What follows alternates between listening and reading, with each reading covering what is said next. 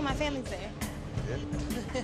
I'm nervous about the brunch. The biggest challenge that my husband and I have faced so far is just the family stuff. You've been married 42 years, you talking about you and your baby mama ain't getting married. That's none of your business. You a drunk?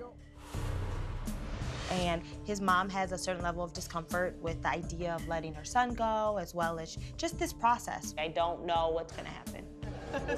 How you doing? Good, good. Good morning, how are you? What's up, Mom? My mom doesn't approve of me marrying a stranger. I'm getting married to a stranger. Oh, that just bothered my stomach. God is the best matchmaker. Marriage is not a joke, because if you're in a bad marriage, it will be the worst time of your life. Like, she really about to piss me off. My mom's upset when she walks in. This whole process has been overwhelming for her. She won't have her son that's just hers anymore. It was best for me to just go ahead and deal with my mom. Excuse me. Sure. No, what you doing? No. Come on, because you really making this an unpleasant experience. That's starting to really, like, piss me off, for real. I'm pissed. That's not right. No, it's not right. You're being selfish as hell right now. You're selfish. Okay. Like, what's the problem? Stop being like that. I'm serious. No. Because this is my day. And then like, you was like this the whole wedding, the whole ceremony, the whole reception. I'm tired of that.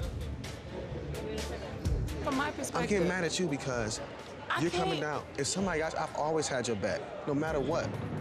Doing this, you ain't got my back. Yes, I do. No, this is a lot for me, Nate. Why don't nobody understand? Oh my God, what's going on? But you don't understand, you're my son. You're okay. No, man, this was crazy.